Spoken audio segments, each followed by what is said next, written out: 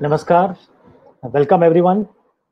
I am Ravi Gupta and I welcome you all at this very interesting and exciting event, which is about future of smart campus, role of smart and digital classroom. This event is being organized by Elets in collaboration with Dell and Microsoft. And we have an eminent list of speakers today who will deliberate on the usage of IT in the classrooms, and especially in this pandemic era where the usage of IT has dramatically increased inside the classroom and outside the classroom. And how are we going to cope up with the newest tools which are available, and how we can use it better for making learning and teaching smarter and better. So to deliver the keynote address, I have with me an eminent speaker who is a well-known industry professional, and he's a respected leader in the education sector. He's Mr. Venkat Sitaram. He's General Manager and Leader for Education Vertical and Dell Technologies India. Welcome, Venkat. Thanks for joining us, and we are honored to have you with us. Thank you, and namaste to you. Welcome. Okay, namaskar, Dr. Ravi. Thank you for having me. Good morning, everyone who is live here for this meeting. On behalf of Dell, I would like to take this opportunity to welcome you all and say thank you. Hope everything is safe and fine. Excellent. Yes, Dr. Ravi. Yes, and I have Venkat has a very interesting presentation to make about how the smarter campus are going to look like, and I will request Venkat to please start his presentation and give us a lot of new ideas to think about. Venkat, over to you. Thanks, Dr.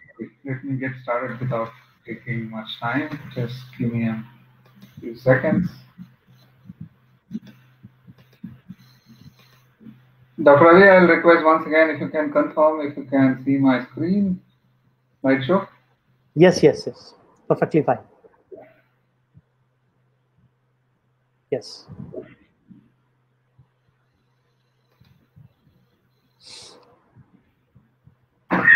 Are we good? Yes. Please start. Okay. So, as Dr. Ravi rightly outlined, I think the future of campus is very clearly smart campus.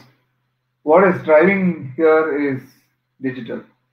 Really exciting today for me to be here with all of you to talk through about what's our unique approach and how Dell Technologies is helping in building smart campuses using digital technologies.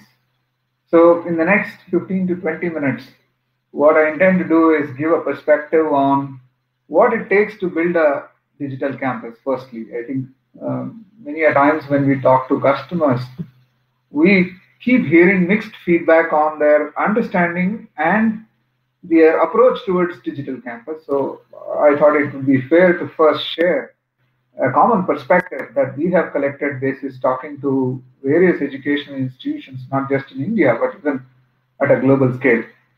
So that's the first point that I want to cover. And second, the role of Dell Technologies, obviously what we are doing, and here is an opportunity for me to give a high-level view of what we are doing in this space and helping educational institutions digitally transform.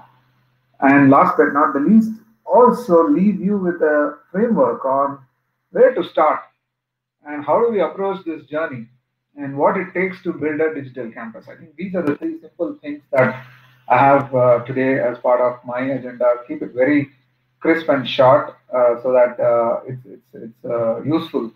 I'm looking forward to this discussion. With that, let me just get started. Fundamentally, the Dell Technology umbrella company, as you can see here, is a family of businesses encompassing all these logos that you see here. what this has done is it has allowed us to bring a very, very strong, compelling technology portfolio, which starts right from the edge, goes all the way to core and finally to the cloud. So if there was one technology company which can do everything for customer to transform for tomorrow, which can kind of stitch all the areas that are essential in ingredients today for a digital campus or a digital solution, I think I have no doubt in my mind that the companies put here brings in some very, very compelling story. Good news is all of these can be wrapped under one umbrella, Dell Technologies portfolio, and we can deliver this end to end. Or look at the journey of our customers, because we do realize many customers are already in the midst of this digital journey. So we can come and plug in these at the stage that you are in to make sure that you are able to move forward on your journey. So that's the flexibility that we bring in. So in that sense, we are also very open in bringing these technologies to a customer. Let me quickly give a view of a campus for tomorrow. I'm sure this is something that is going on in most of our minds. How does a campus of tomorrow look like? And if you were to imagine something like this, you know, the first basis is from a student. What is causing all this change? You know this better than us, that it is students who uh, is pushing boundaries, and it is making campuses and faculties think about this big change. And as you can see here, the campus is becoming a place. It's a place where there is flexibility, where there is personalization, there is safety. Most importantly, everything is connected. You feel that you are far more engaged, and there is room for innovation. Now, this makes it an overall ecosystem that makes or feels or allows a student to feel that you are at home. This kind of a feeling, whether in campus or whether not in campus, which is the scenario these days. Last, I think 1.5 years since pandemic broke out, we are seeing work as well as learning getting conducted from home. And in an environment like this, it's important to have all these ingredients where a student feels that this is a campus or a place that I would like to belong. And this is something that when we talk to academicians and education institutions, more than often hear from them that how do we imagine a digital campus? And I think it is the starting point will be from this. And the considerations are about flexibility, about being connected, about giving a place where student feels everything can be operated efficiently, whether in campus, whether not in campus, or sometimes in campus, sometimes not in campus. And it also leads a way to bring in innovation. And these are very, very important ingredients when you were to imagine a digital campus. Now, what it takes to put this, first of all, and how does it lays the foundation for future campus? What ingredients to be considered? Three things: capacity, connectivity or connectedness, as we say, and finally security. I think these are the three essential elements that kind of lays the foundation for a smart digital campus. As you can see here, your campus encompassing everything, right from classrooms to emergency management to internal communications to records to facilitating remote learning. All these are connected in a secure platform with the right infrastructure solution and the right mobility that is available, so that work can happen from anywhere, teaching can happen from anywhere.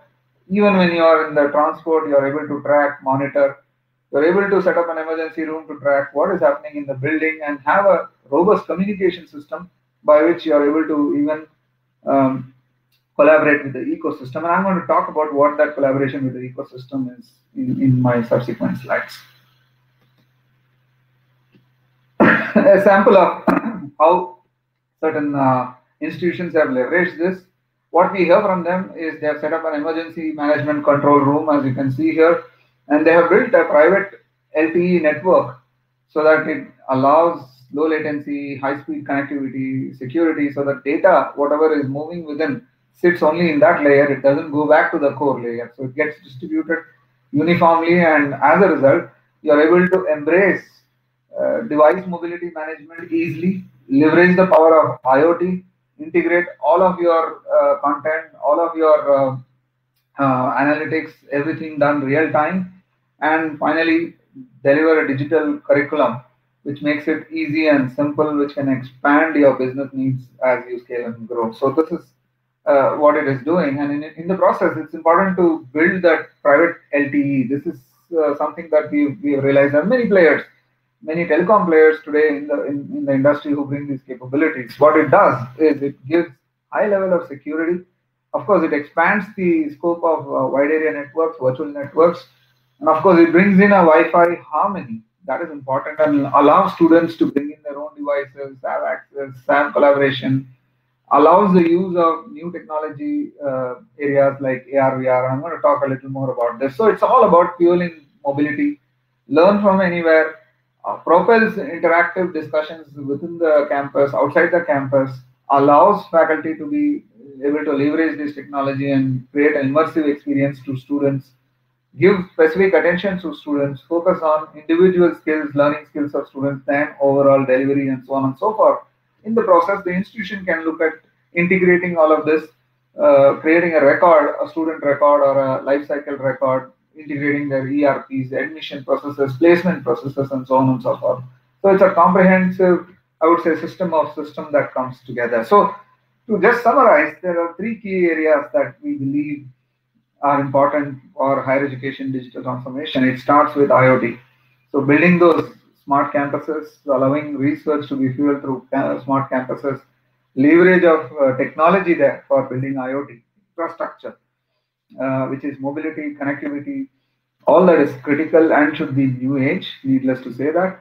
And of course, a lot of research and innovation is happening. So use of AI is becoming pertinent across all facets of education system today, right from assessments to online content delivery and so on and so forth. So how do we create a mechanism of data-driven AI within the curriculum or within the overall education system? Last but not the least, leverage of the next-gen immersive technology, AR, VR, that makes virtual lab experience real. Use of VDI, etc., so that you can connect wherever you are with any device, and ability to manage that, and ability to manage the content, ability to create a security when doing assessment or on-campus physical security, video surveillance, and it's a whole host of things that you build when you apply this framework. So, in summary, these are three important frameworks that one needs to keep in consideration: IoT, AI, data-driven analytics engine, and last but not the least, use of next-gen immersive technology. And of course, the private LTE becomes a critical layer to bring all of these pieces together. So if one were to get onto the track of realizing the digital campus vision, I think it all needs intelligent system of systems, as I just outlined and talked about. You need to put a host of things together. It starts with digital campus, where you fundamentally lay out a smart facility management, buildings, of course, surveillance. What it does in the process is it enables a command and control room. It extends itself to areas like waste management and so on and so forth. So foundation leads to digital city. In fact, we have a very, very robust ecosystem of teams along with partnerships in working specifically in building digital cities today. We work with a lot of digital cities even in India, across various cities, not just limiting to cities. When you start this as a foundation with digital campus, it extends to mobility, it extends to utilities and services, as you can see across, right, from improving citizen services to quality of life. There are several problems or several improvements that you can address by bringing in digital. This further evolves in itself in creating a digital state. So the fulcrum of digital campus leads itself into a digital city, and then further into a digital state where you can look at national security, smart agriculture, smart grid, which has an impact on the economy. So it's a combination of, I would say, intelligent system of systems. So it's important to start here, and then it can extend itself in terms of connecting to city and eventually states, etc. So that's where the foundation starts. And as you can further see here, it's digital at the core. So looking at the right technology at each of these elements, right infrastructure, right software tools, right partners who can come and do this will be critical. And once you start getting to do this, you not only improve the quality of education and quality of systems within the academic framework, but you also look at the community services that you can efficiently improve by bringing a lot of things together, including health-based management and several other utility services, including traffic management and so on and so forth. And this is the whole framework of a digital city, and the foundation starts from a digital campus that I talked about. So every digital journey is unique. It's important to get started if not already started. I know many of you have already started. So if not, then it's about starting looking at legacy systems, how I can move that to the new modern greenfield systems. Defining your outcomes, it's because every outcome or every institution is different, every institution approach is different. So looking at what kind of vertical or horizontal solutions that I need to implement, and operating models, what kind of CapEx, OpEx, can I build a PPP model, can I do an as-is service? By the way, in partnership with Dell Financial Services today, we offer this as a service to a lot of customers, freeing up their CapEx so that a lot of CapEx doesn't get locked into this. Instead, you can use pay-as-you-grow models and start deploying this in a phased manner. So it's a comprehensive journey that we engage with our customers from as-is state to what should be the ideal end state. We define it with you and then start small but looking at scale. By complementing with our financial services, we make it even more affordable and encouraging for our customers to start. So where do you begin? The question is, at least let's look at solving a specific problem. Fundamentally, it's about campus safety and student innovation. Maybe start there and then see how we can extend to further in terms of other utility services that I talked about.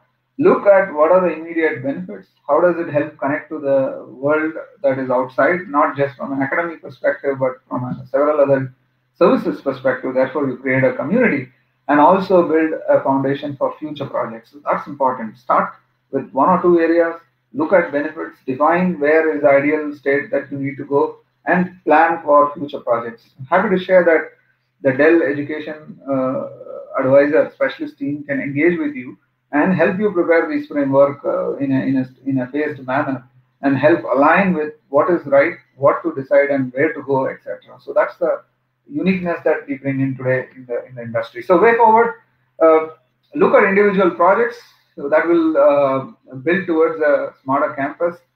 And I can say that we have an extensive partner network and, of course, combined with our subject matter experience that we have to make this happen.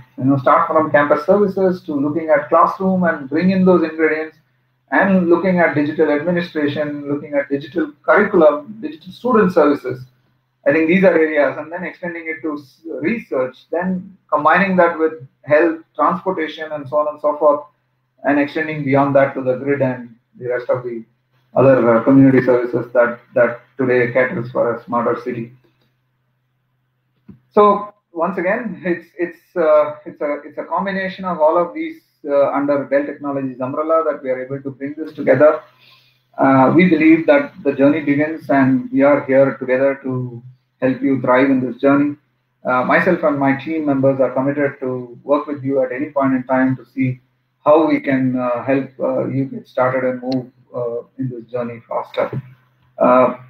With that, let me conclude my presentation and hand it back to you, Dr. Ravi. Thank you, Venkat. I think it was a very interesting and exciting presentation, and a lot of questions have come up from the audience. And one of the questions which you can actually see on your right is that someone has asked that how can Dell solutions help in 360-degree assessment of student virtually? So are there any tools available for that? Absolutely. You're also going to hear from a couple of our partners subsequently about some of these solutions that we are bringing in together. But I must tell you that we have a solution that, along with our partners, partners that we have in place, where it allows you to look at 360-degree student assessment, including proctoring and so on in the current environment. So we would like to talk more about it. I left my email ID, so please drop me a note, and we'll be happy to engage our team. Sure. Another question is from Sanjay Dash from SRM University, and he has asked that what all higher education innovations are expected in next 5 years. Great I question. think it's Great question. Great question, Sanjay.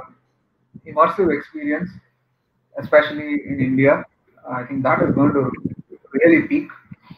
A lot of new ways of assessments. In fact, one of the sessions that we're going to talk is we're going to give you innovative ways of conducting examinations and doing things differently, assessing students' performance in a very different way. A lot of advancements towards industry affiliations are going to increase big time.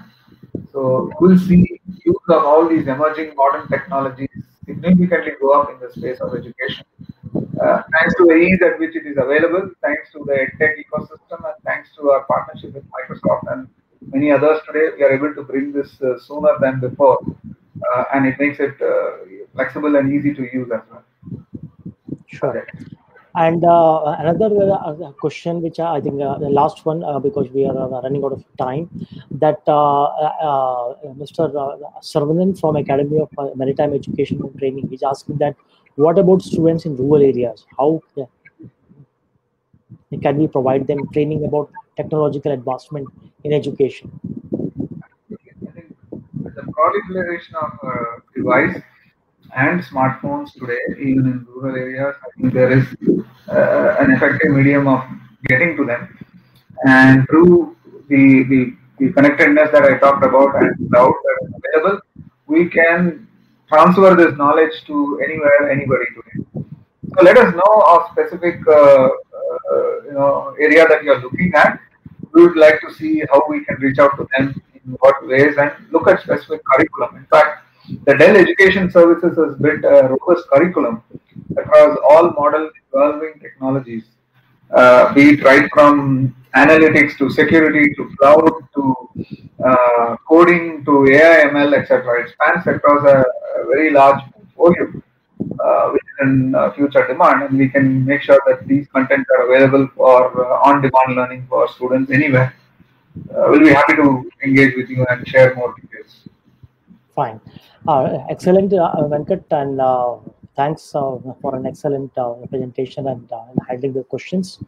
We will end this session with you here, and let me present you a token of gratitude from Elets for joining in this exciting event. Thank you so much. Really appreciate and thank you for the good gesture. It means a lot, your token of appreciation, and thank you for the time that we spent. I hope it was useful and look forward to connect with you all again. Have a wonderful rest of the